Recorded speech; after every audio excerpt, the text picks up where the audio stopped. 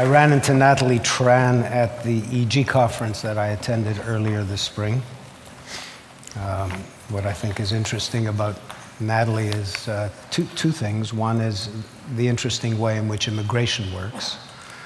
Something happens in the world, often it's a bad event. There's a pulse of immigration. In the case of Natalie, I think it had to do with the Vietnamese tragedy and the manifestation of boat people. We received boat people here in Canada. Australia obviously received boat people.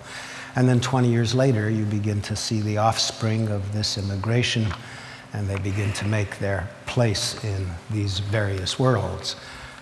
It was interesting that we had the sensory perception lady, I think, had some aspect of that story in Natalie as well. The other thing is that she rose to fame as a videologger. She rose to fame on the internet by posting various kinds of satirical videos and doing it in a consistent format on what became her own channel. So I met her, I saw some of her work, and I invited her to join us here today. This is Natalie Tran.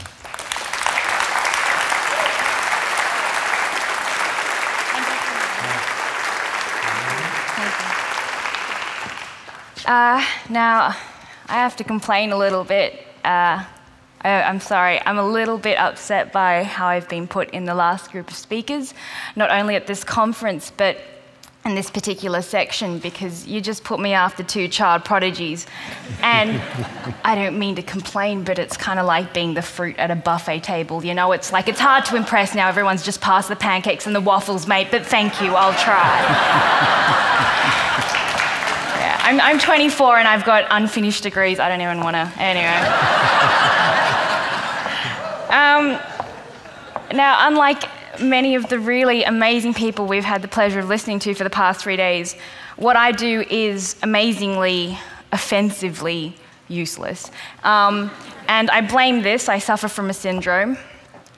I think I'm a lot funnier than I actually am. It results in it's a socially hindering problem, and it results in isolation from other children, and it's incurable. But I do what a lot of people do. I think Andorra touched on this. People who are a little bit different to other people and don't fit in, we turn to the internet. It's good like that. This results in its own set of problems, though.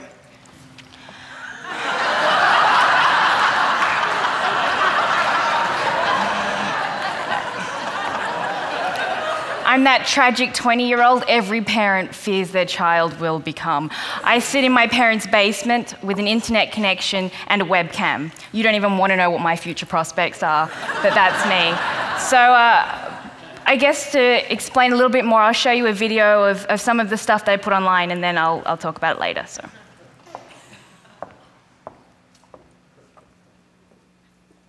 Hi. So you know what's a shit present? Soap. If you think about it, in the news, it's always a jogger in the morning who finds the body. Here in the reserve that the body was found. The young woman's body was discovered by a passing jogger. Yeah, it's just passing through and I saw something, I didn't know what it was, so I decided to have a look. And the 6-week search for Wally McPine is over. His body was discovered this morning by a passing jogger. I just saw something, I mean, it's kind of funny because this is the second time that I've found something. The body, which is yet to be identified, was discovered in this park this morning by a passing jogger. A jogger? Yeah, I remember you. Yeah, there's another one. Seriously, the reason that I can't ask for directions in person is because it usually goes down like this. I'll walk up to some lady, I'll be like, hey, sorry, could you tell me the way to Peters Street? And she'll say, if you just keep going straight down the street, you're going to hit George's. Once you hit George's, take a left, and then you're going to hit Lavender.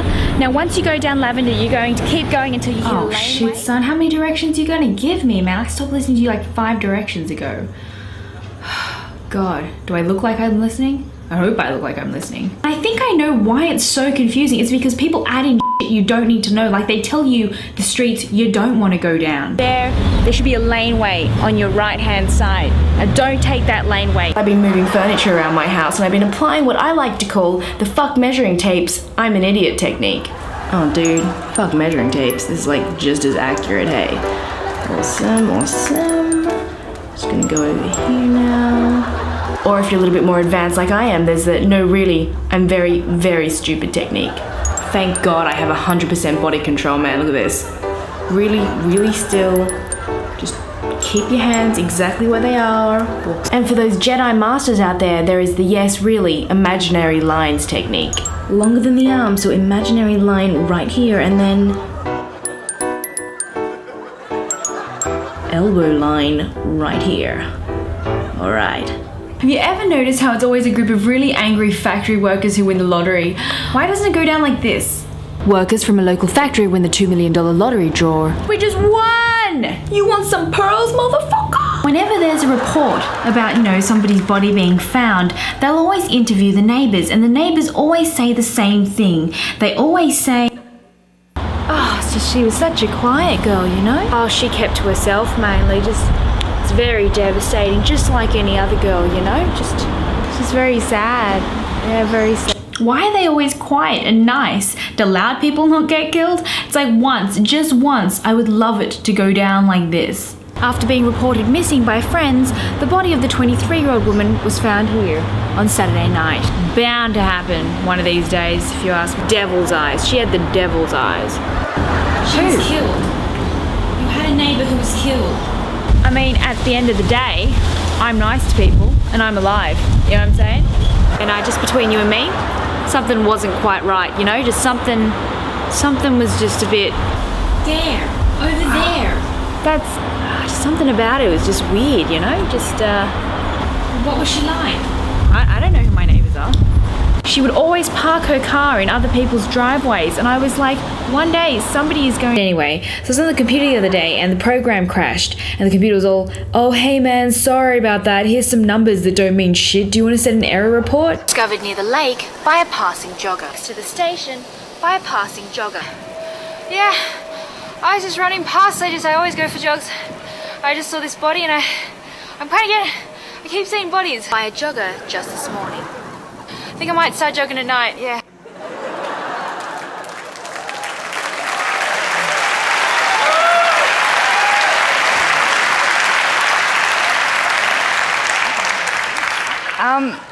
So yeah, basically I make videos about things that I notice in life, little awkward moments. I play all the parts and I upload them onto YouTube, which pretty much puts me in the same rank as, laughing babies and dogs that fall over. When people say she's a YouTube celebrity, I'm like, that's a really big oxymoron. But anyway, so yeah, I put them up on YouTube and I hope that people can relate to them. And you may be thinking that's really weird. Well, I blame these people. These people are my parents. And this is them with my sister, 1981. I think they left too big a gap between us, you know what I'm saying? So, but my parents and my sister are the funniest people I know. They came to Australia in 1981 from Vietnam. And I read a lot of books and I see a lot of documentaries about people who talk about being in a family that are new to a country. And they talk about the trauma, they talk about how sad it is and the experience, but one of the things they never talk about is how funny it is. I mean, when your parents are different to other people's parents, it's hilarious. My parents would often come home and just be like, have you noticed that other people do this? That's weird. And they taught me to step back and observe people's behaviour. So I guess that's where my videos come from. I mean, I don't know if you guys have ever watched a love scene in a movie with your parents, but I'm telling you, if you watch it with a bunch of conservative Vietnamese parents in their 60s, it's a form of torture, it's awful. But my parents basically brought to my attention that awkward moment you feel, when you're watching a love scene with somebody, and it's just painful. And the only thing you can do is just talk about anything else except for what's happening on screen. So it'll go down like this. Yeah.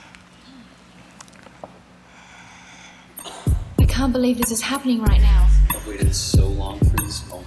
Kiss me now. Hey, I had those chicken noodles the other day. Oh yeah, really?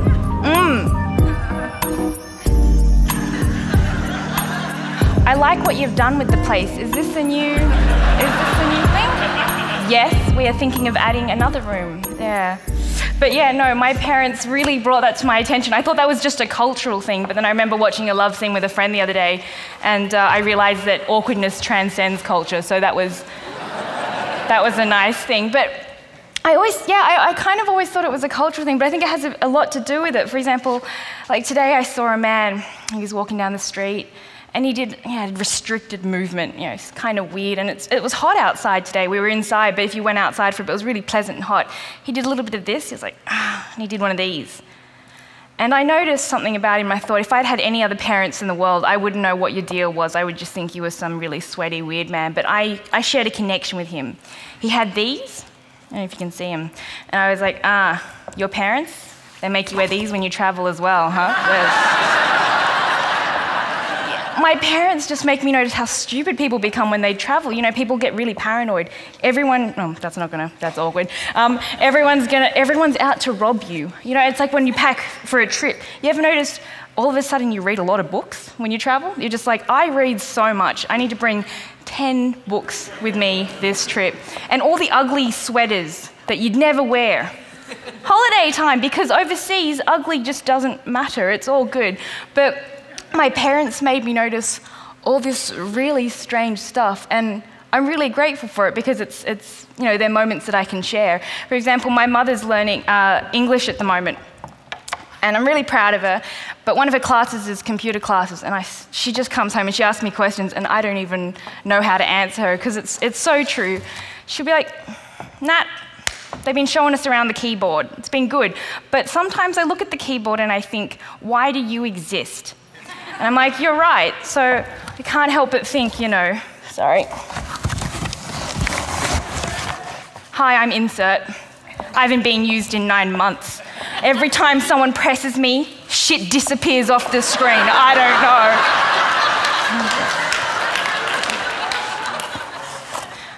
I don't even know what I do, hey? I don't know. Hi, I'm Caps Lock. Oh. Hi, I'm Caps Lock.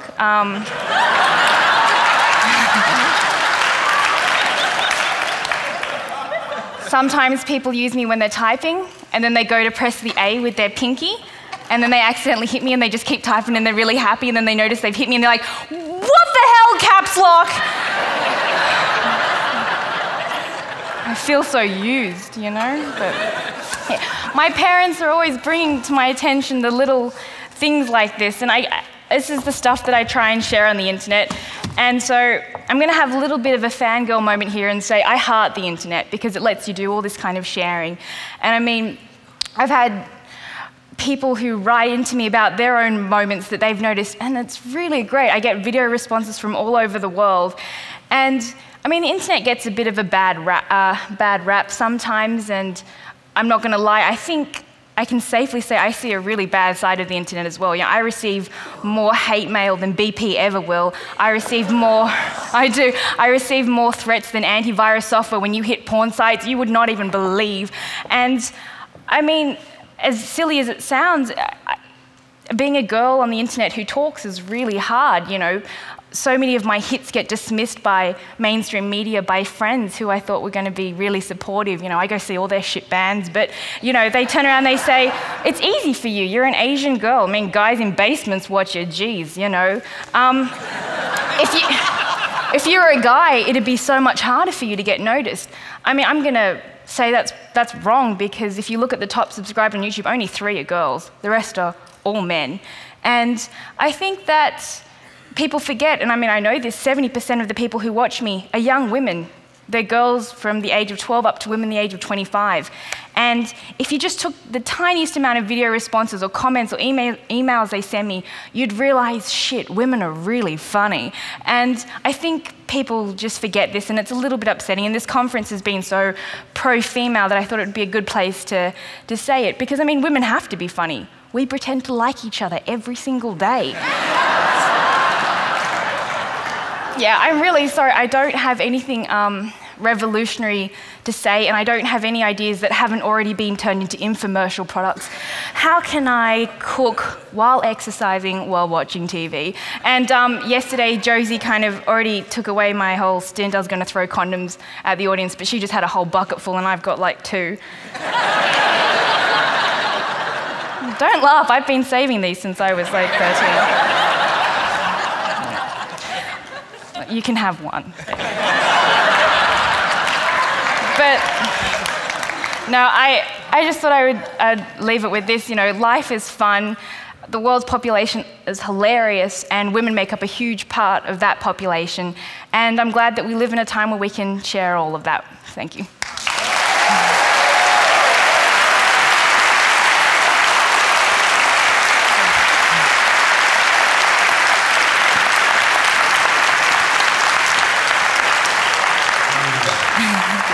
Yeah, let's have a shot with your cap lock here. That was so funny. Thank you. Do you want insert or cap lock? That's good. Actually, no, insert's funnier. Yeah.